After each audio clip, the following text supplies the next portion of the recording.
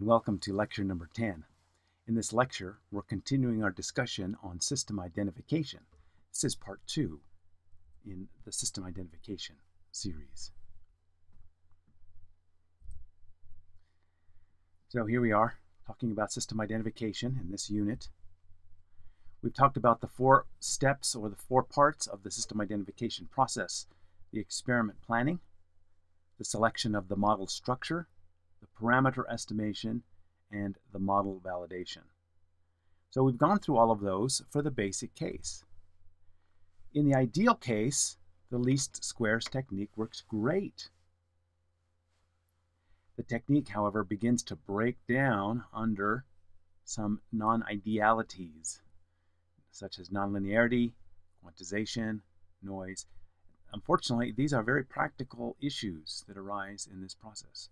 And so the question is, how can we recover a good fit to a model, even in the presence of some of these things?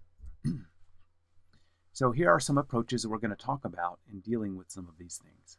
We're going to talk about, first of all, about filtered least squares. How do we do filtered least squares? What is it? How do we do it? And next, I'm going to talk about averaging, which is another way of dealing with some of these things. And then we're going to talk, so this is under noise and quantization. This is not nonlinearity. Okay, this is still assuming your system is acting in a linear way. It just has noise associated with it. So here's our setup. It's basically the same setup we had before, except now we have filters. We filter the input that goes into the system, and we filter the output, and we filter with the same filter. So this is important, that we filter with the same filter. Now, it's important that we use the same filter for both the input signal and the output signal. Why is that? Well, again, what we're looking for is an estimate of y over u of the transfer function p sub h. That's what we're looking for. So the hat here stands for an estimate. So if instead we use filtered data, where the filtered data, the tilde here represents the signals u and y that have been filtered, I can get an estimate of the system from that. And notice that here we have f times y, f times u. The f's cancel to give y over u. So this gives another estimate, a different way of getting an estimate for the system. And so the advantage is that we can filter the signals. And it's usually the y signal that's the one that needs the filtering. So we can filter the signals, and in doing so, we can eliminate some noise. So in other words, you can clean up our signals before we do the system identification. And that's the advantage of this. We can actually clean up the signals, and it can be a big help. So the question now becomes, what do we choose for a filter? Well, if you already know something about the noise characteristics, then you can use what's called a match filter or a Wiener filter or other kinds of optimal filters. Otherwise, we can create a filter. We can create a filter for this process. And so how do we create that filter? Well, here's the process. So it's an iterative approach. That means we do it over and over. So the first step is to perform a least squares identification. So before filtering, we actually go through and do a least squares identification. And we use the results of that to form a filter. The filter is formed by the denominator obtained through the process, and then we use 1 as the numerator. So now we have a filter. We then filter the input and output. From that, we perform the least squares identification on the filtered data. So again, we filter both input and output. And then we obtain a model for the system from this process. We use the obtained model, which hopefully is an improved model. And again, we choose the denominator, we choose 1 for the numerator, and we just do this over and over again until the system converges. That is, until our system identification process converges on a transfer function. And then we stop there. So this is an iterative approach. Basically, it successively updates the filter, improves the filter, and then eventually we get as good as possible as we can obtain through this method. So this can give us a certain amount of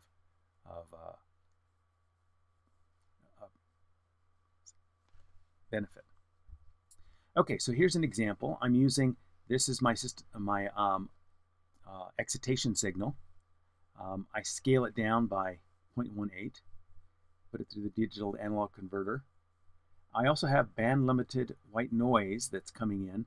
So this is additive noise. So this is actually the actual output that's being measured.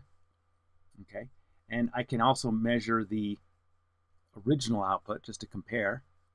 And so for the noise power, 3 times 10 to the minus 7. 10 to the minus 7 is a small number. If we compare the two signals, the one with noise and the ones without noise, the clean signal is the green, the noisy signal is the crimson, and you can see that the difference between the two signals is very slight. So the noise is just a little tiny noise. So how does that affect the fit? Well, here are the results. The actual system has this frequency response. The fit that we get, just the standard fit,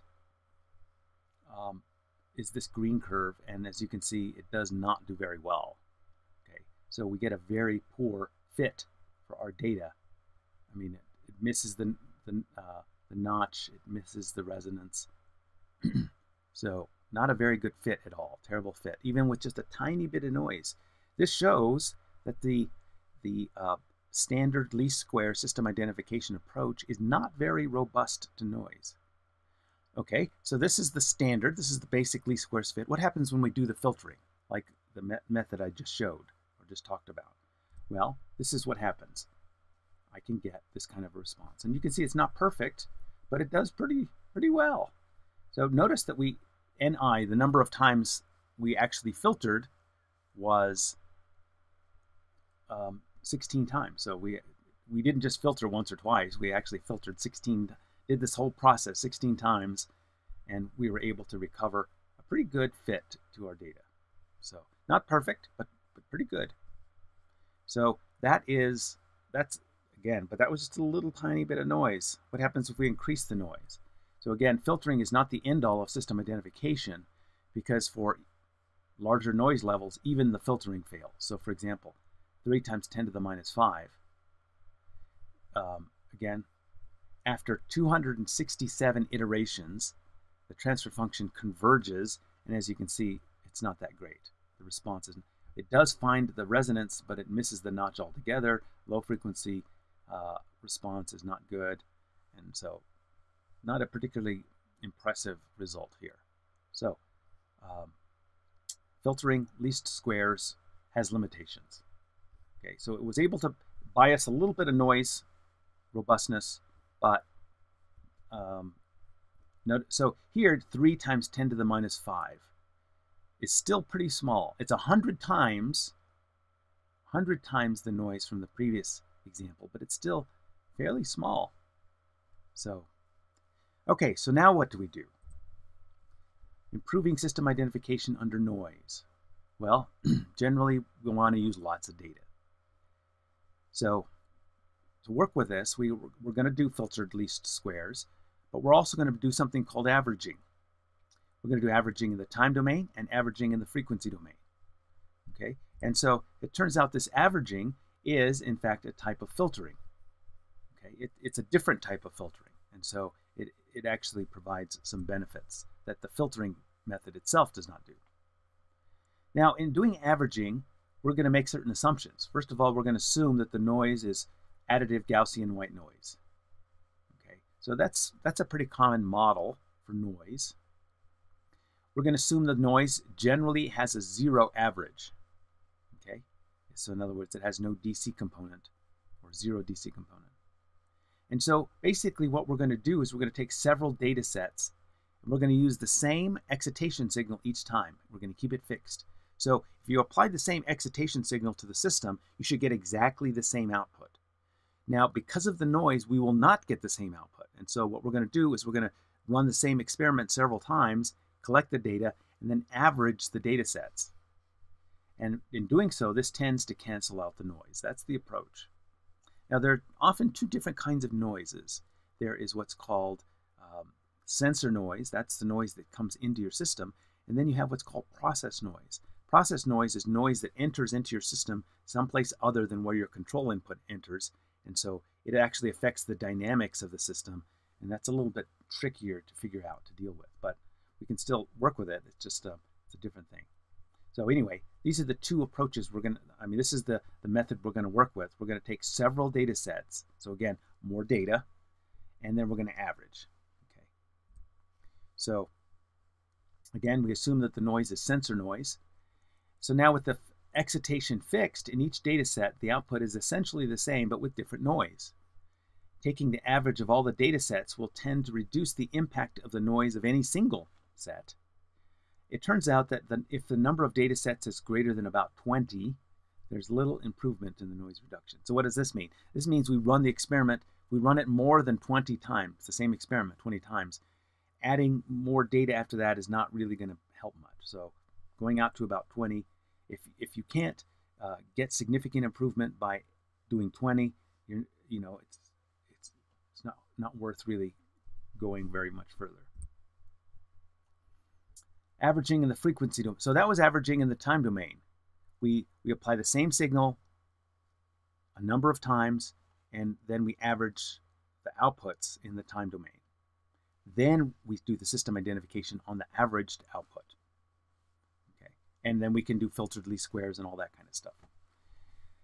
So that's in the time domain. Now averaging in the frequency domain. Now because of the noise, the computed transfer function ends up being close to the actual transfer function, but not exactly. So what we do then is, in the averaging approach, we actually compute several approximate transfer functions using different data sets. We average the numerators and average the denominators to obtain a frequency domain averaged transfer function.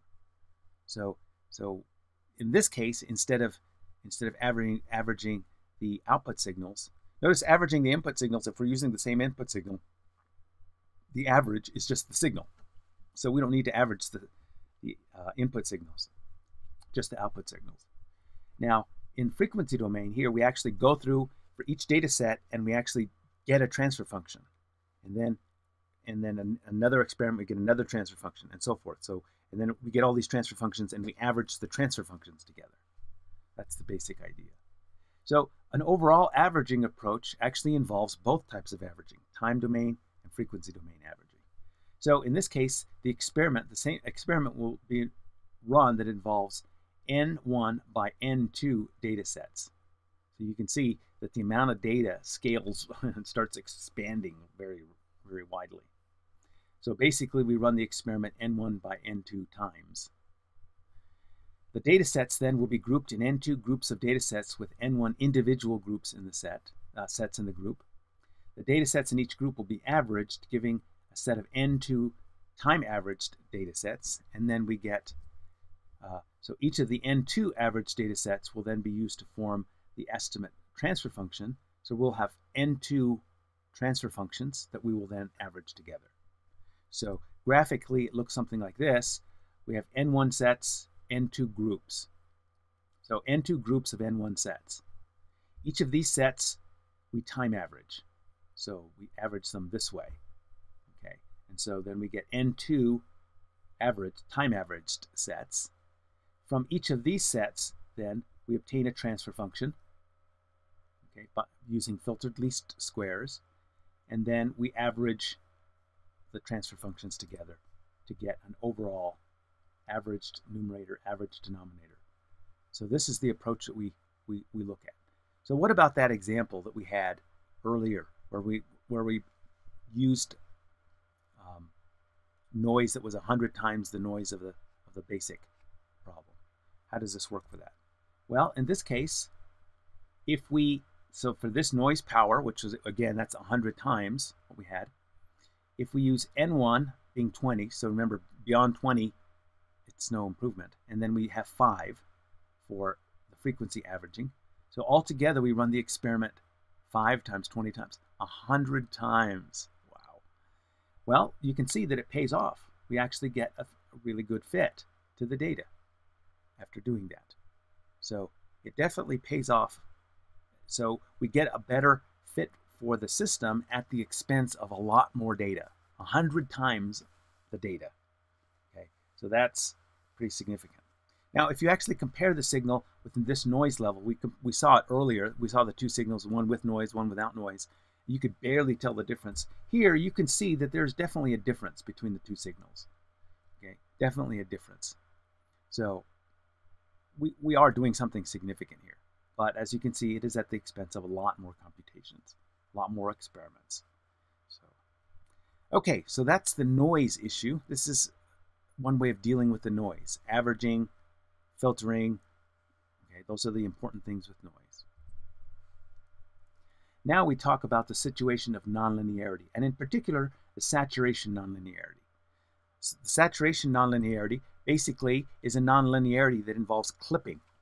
So if you have, for example, a signal where you have a saturation in there, okay, and this is very common for this to happen. So saturation basically involves clipping the signal.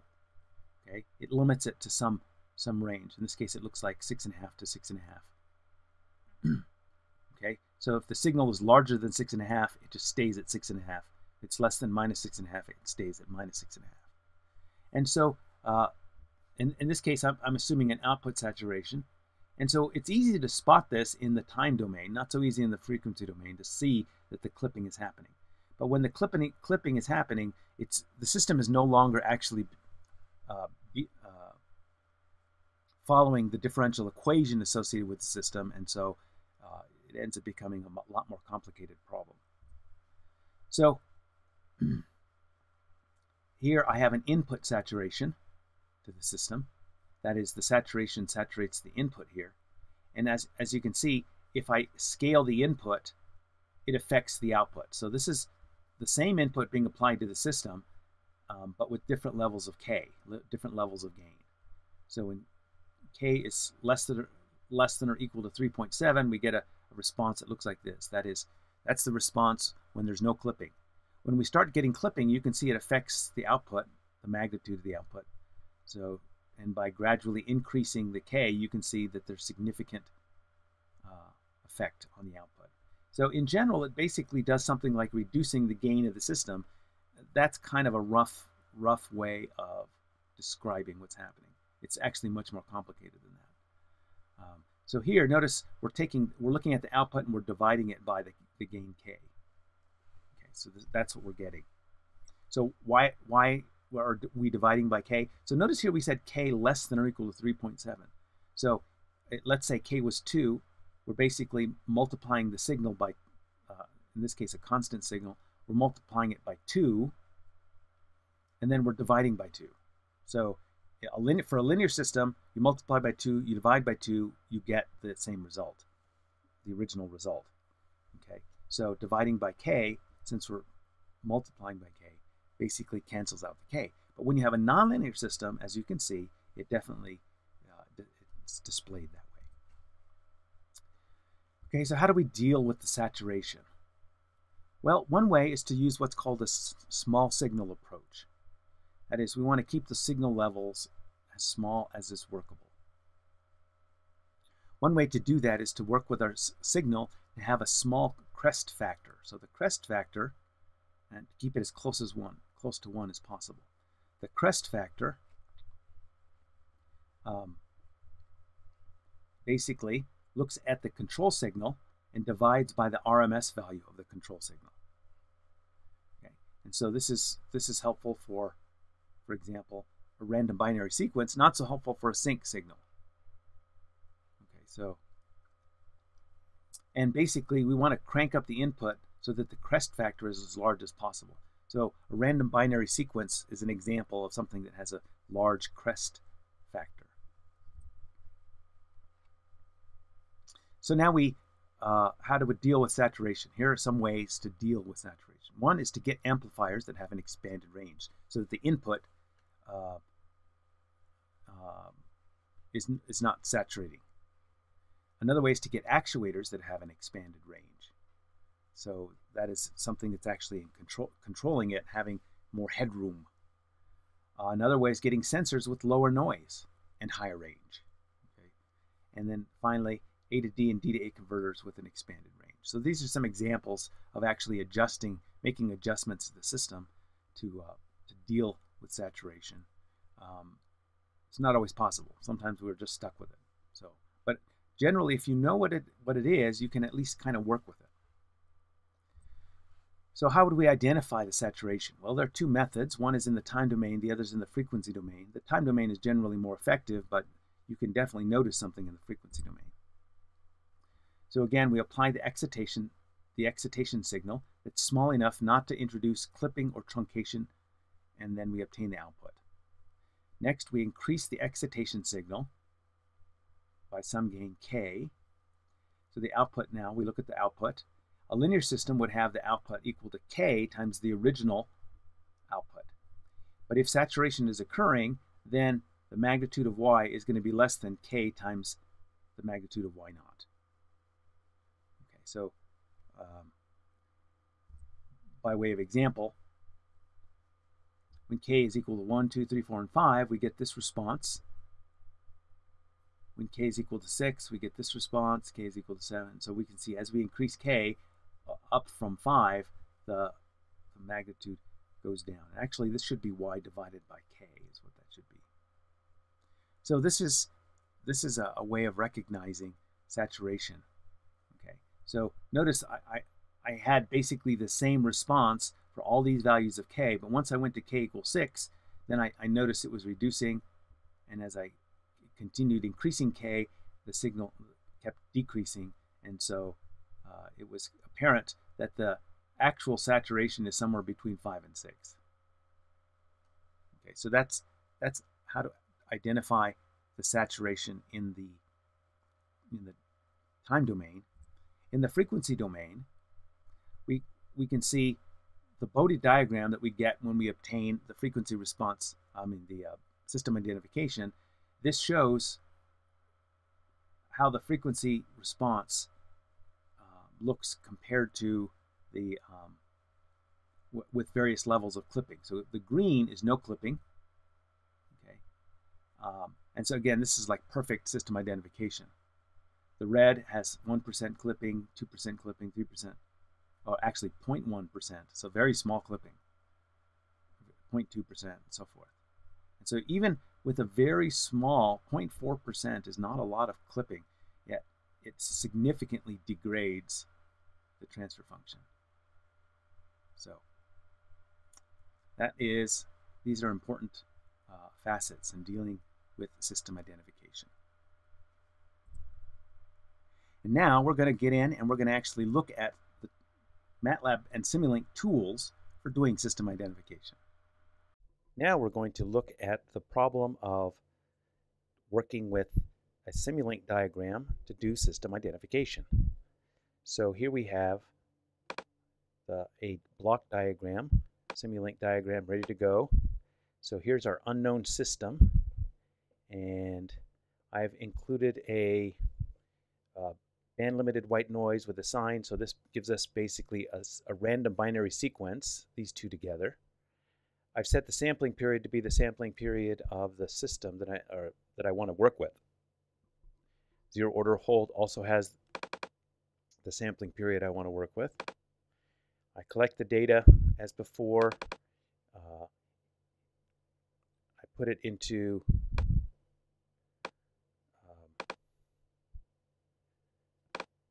the variable named UY data as an array.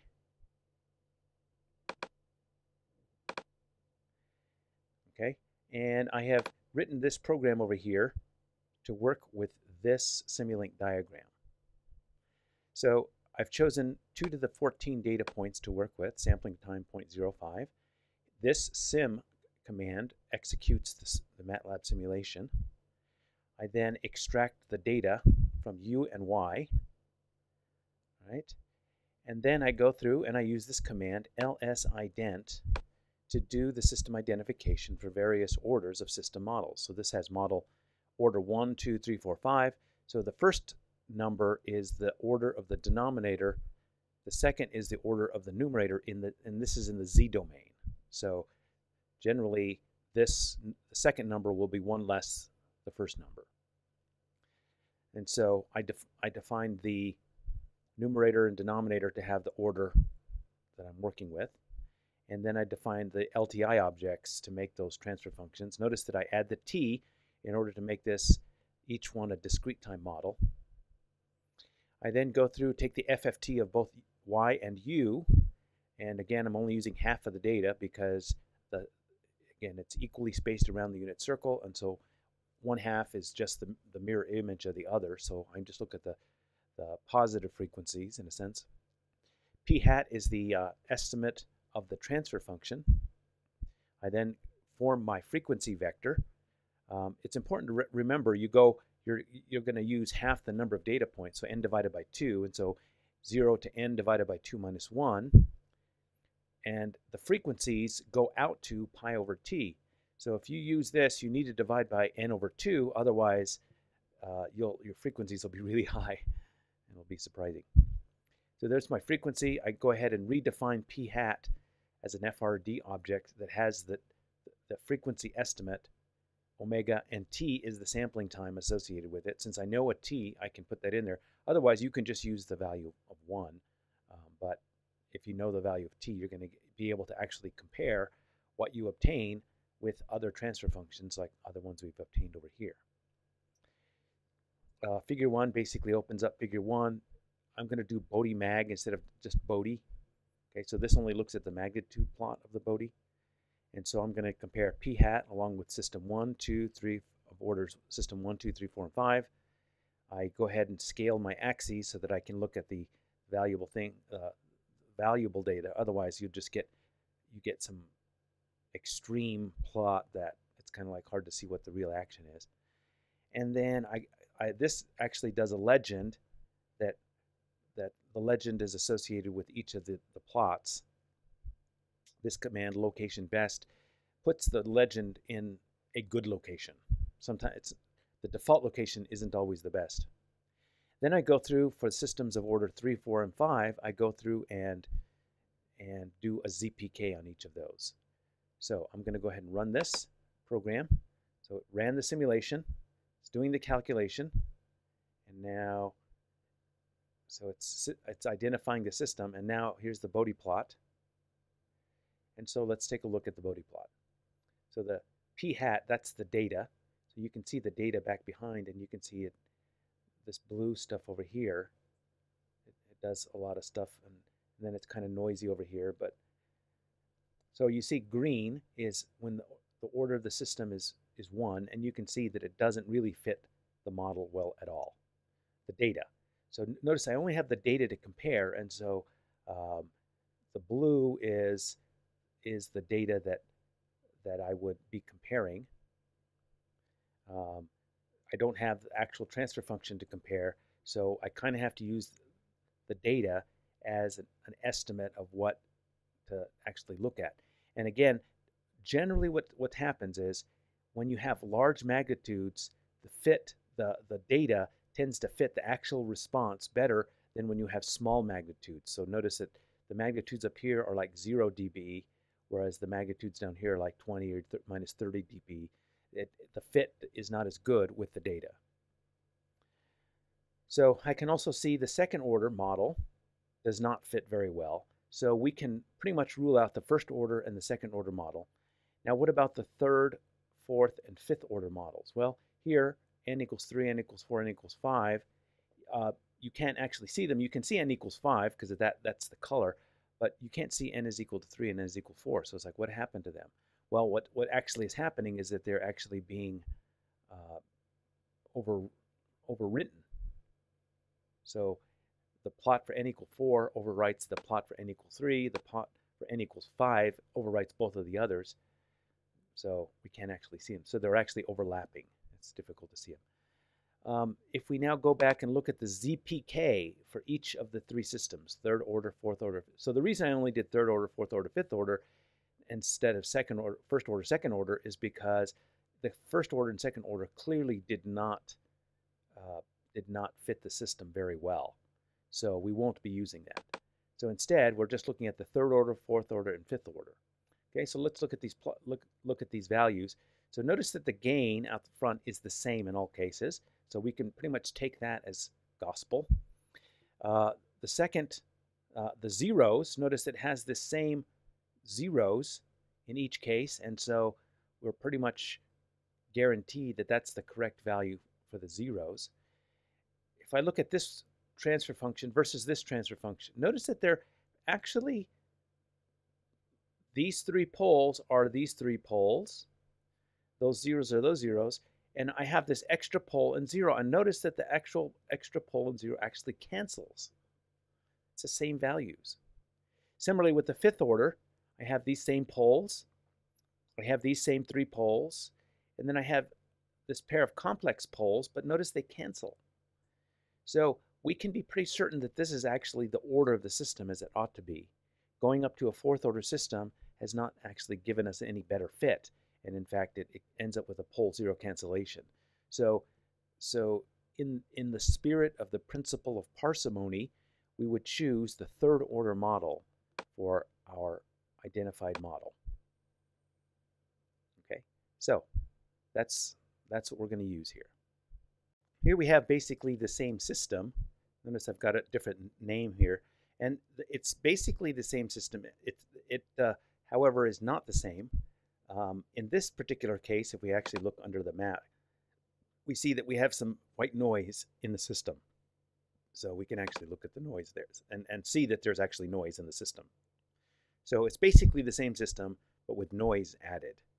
So let's see how our system identification program that we just used, how does that work with this system? So notice I've changed example 2 here. Otherwise, that's the only change I need to make. So I'm going to go ahead and run the program. So it does the simulation, and actually simulation does really quick, but calculation takes a little while. Now here's our plot. And as you can see, the first order still does not fit very well, but the second, third, fourth, and fifth orders are all about the same. I mean, they're slightly different, but it's hard to tell that one is actually better than the other, and they definitely don't follow things down here at all. So at least according to what we're seeing here, the noise is sufficient to completely wipe out any sense that we have a good fit from any of these. Okay, there's no clear sense that any of these provide a good fit to the system. So what do we do? Are we stuck? Of course not. All right, now we're going to take this system that has the noise associated with it, and we're going to try to do some of the filtering least squares. So here is the program we would use, basically the same program we had before, except now I'm going to use ls_ident_f. ls_ident_f just looks at the model order, and it makes it strictly proper, so we don't actually have to put the n and the m, just the n. It automatically makes the m n-1. And so I can do the different orders. In this case, I'm only doing second to fifth order. We already saw that the system definitely was not first order, so I'm going to go ahead and skip that. And we also saw that when we did the system identification and we had noise using just the ls_ident, that we ended up getting a system that had where all the fits from second to fifth order looked very similar to one another. Okay, so the noise, which was at a noise power level of 10 to the -4, which is really small, was enough to swamp the system identification algorithm so that it didn't give us any kind of good result. So now we're going to use this ls_ident_f, and this basically does the iterative process of filtering and then using the of doing a system identification, using the results to form a filter. That filter then is used to filter the data, and that gives us the next model for our system identification, and that model then becomes the filter that's used to then filter the data again to get us a new model, and so forth. And so it iterates until it converges, till the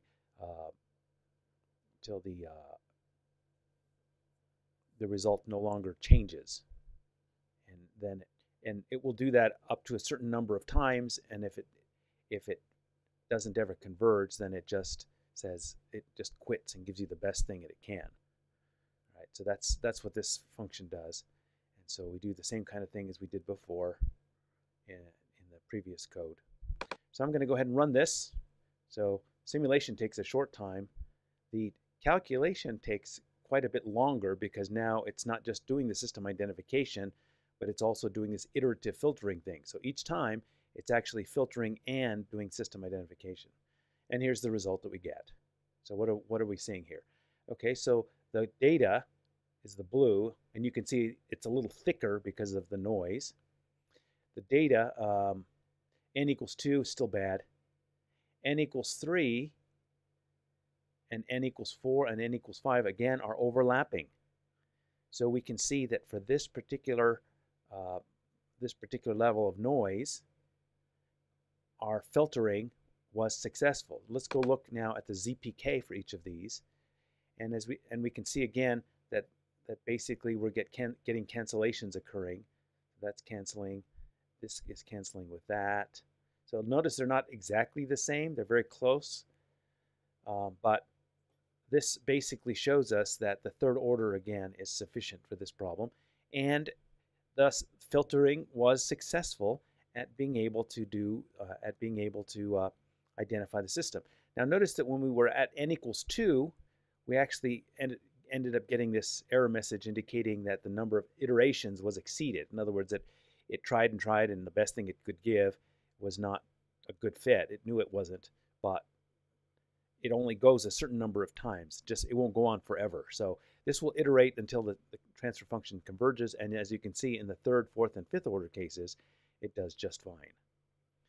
All right, so that's the situation. Now what happens if we increase the noise in here? What happens if the noise of our system is increased yet further? So I'm going to increase the noise level here, 5e to the minus 3. So this is 50 times the amount of noise. Okay, 50 times the amount of noise. And so I'm going to go ahead and run this program again. Again, it does the calculation. The simulation goes by really quickly. It's the calculation that takes a long time. So it's thinking about it. Boom. Okay, so now let's look at the results. So again, n equals 2 is still this guy here. N equals 3, n equals 4, n equals 5. Notice that they're still overlapping. You can see that the noise is definitely a lot bigger. Look how much more fuzzy that line is than it was before. So there's definitely a lot more noise in the system, 50 times the amount of noise. So what do the poles look like, the ZPK? Well, this looks similar to what we had before. And again, we're getting a similar kind of thing with cancellation. And we're getting these guys canceling here. So we're actually finding very similar results, even with 50 times the noise. This shows how effective the filtered least squares can be. It's very effective. So what happens if we increase it even more? Now I'm not going to increase it by 50 times again. I'm just going to increase it from 5 times 10 to the minus 3 to 6 times 10 to the minus 3. Let's see what happens here.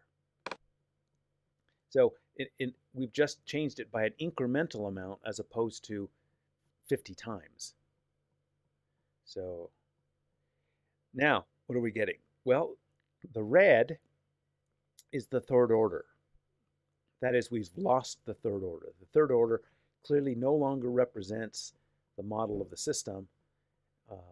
And so in this case, a small change in the amount of noise resulted in losing that third order model, which we saw before. Really, the system was a third order model. So we really lost the capability. And so you can see that in a sense, the noise breaks the system. Okay, it was working fine, and then just a little bit more noise broke the system. It didn't work anymore. So you have some of that kind of thing going on when you do the system identification approach. So this is filtered least squares. Next, we're going to do the averaging, time averaging system identification. So in this case, we're going to start with the same band limited white noise, but in order to do the averaging properly, this noise really needs to be completely random. Now, as you recall, when you have a random number generator, it requires a seed. And so in this case, I'm going to take the seed that involves, it goes and grabs the clock, multiplies it out. I take this ceiling of that, which gives an integer, positive integer. And so this, when it grabs the time, that time will be somewhat random compared to from one run to the next. In other words, it will not be the same seed. And because it has a different seed each time it runs, we will get a different noise. Okay? If you keep the same seed, you will get the same noise, and if you try to do filtered least squares with that, you won't get anything meaningful because it's always adding the same noise in every time, and so when you try to average it out, it doesn't average out because you have the same noise every time. So that's important. And so in my MATLAB routine, I go ahead, I run the simulation first, I extract the Y data, and then each time through the loop, I go ahead and extract the Y data again and add it all together. So this is like it's accumulating the values of Y. And then when I'm all done, this is the averaging. So the summation has been done all along, and then we divide, and then we use that for our system identification. So if we run this program, you can see it's continuing to simulate. And here I have it simulated for 20 times. And so it's going to run through this 20 times. And boom, we get a system identification. And you can see it fits very well here, and it looks very much like what it did before when the noise wasn't nearly so high. Okay, so this gives us a good confidence that the system identification is actually effective in this high noise environment. Our next experiment involves, again, leaving the noise alone and changing our program so that now I'm going to do frequency averaging. In frequency averaging, then, each time we do an experiment, we do system identification on that data. From that data, we get a numerator and denominator, and then we're going to average the numerator and denominator. So we're all done. We average the numerator and denominator and get our system model. So here we have a lot more calculations in the loop than we did before. All right, so let's take a run at this. So you notice when it does the simulation, then it has to do a bit of calculation. And notice that in this case, when it does the calculation, sometimes it does filtering least squares, and so sometimes the number of iterations is exceeded, and so that can be a problem when we're working with this, because if the number of iterations is exceeded, that means we know we don't have a good fit, and so we really shouldn't be using that transfer function anyway. So sometimes it goes through and actually gets a reasonable transfer function. Other times, not.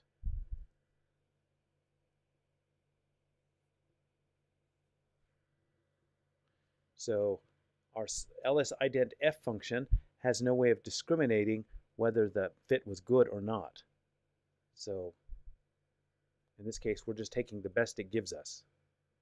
So it's possible that we could actually get something useful using something like this. But what we're seeing now is that because the number of iterations being exceeded, it's probably, it's not going to give us anything particularly good. Okay, so it did the best it could, but it's not as good. So basically what this says is that the frequency averaging is only good if the filtered least squares is actually able to produce something worthwhile. So if it actually converges. So we have this result. So in general, the time averaging tends to be a little bit more effective than the frequency averaging, but the frequency averaging also does contribute some. But again, it depends on the filtered least squares actually producing something meaningful or useful. So that is an issue. Finally, in our last experiment, we're going to be doing time and frequency averaging for our system identification. So in this case, we have N1, which is 20, and N2, which is 5. And so now we have a double loop. Okay, so in the inner loop, we basically are doing a simulation. Okay, so we do that N1 times, and we average the Y values. Okay, so when we're all done with that loop, we average them. We use that to create a system identification model using filtered least squares. We take those numerator and denominators and we average those. Okay, and so when we're all done, we divide by N2 for numerator and denominator, and so we get this system, and so this does both time and frequency averaging. So the time averaging occurs in this inner loop. That information is used to do the frequency averaging, and so that's how this works.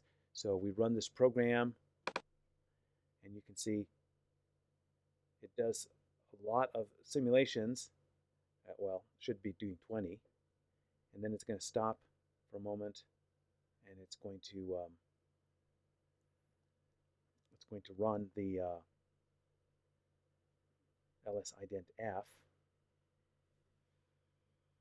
So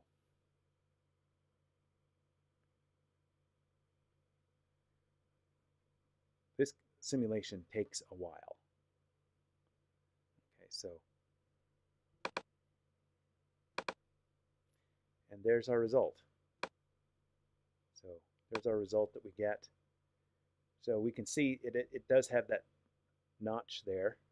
Oh, there we go. It does have the notch there associated with our system, like we were expecting. So this is the result that we get, and it gives us a fairly good response, fairly close to what we were obtaining before. So this is time averaging, filtering least squares, and frequency averaging. So all of the above. And so these are some tips for doing system identification when you have a noisy signal. Thanks for watching.